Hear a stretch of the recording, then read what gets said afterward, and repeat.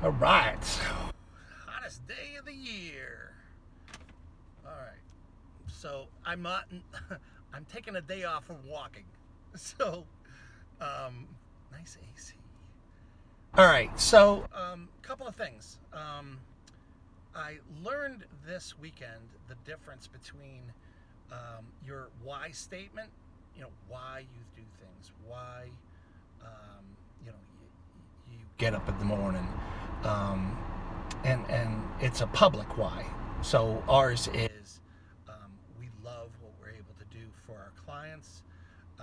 We are loyal to our clients and staff, and we strive to achieve or establish lifelong friendships each and every day. That kind of is a long-winded why. And for a 30-second commercial, like on a Chamber of Commerce meeting, that's kind of wordy, and, you know, people can believe in that statement, believe in our cause, believe in what we're striving to do. But a better way of wording it is your just cause statement. Here's an example of a just cause statement. So somebody comes up to you and says, what do you do? Well, I teach business leaders how to grow their businesses by inspiring them to learn about the latest cutting-edge digital tools and the strategies and tactics that always are going to have them stay ahead of their competitors.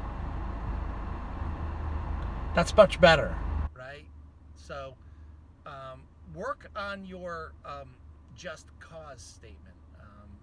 A wonderful coach who's in one of my networks suggested that, you know, the 30-second commercials that you do need to include the with them, right? What's in it for them?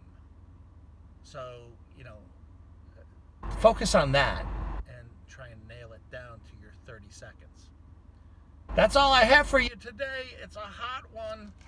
All right, guys. Wear your masks. Be safe. Be strong. Be healthy. All right, guys. Take care.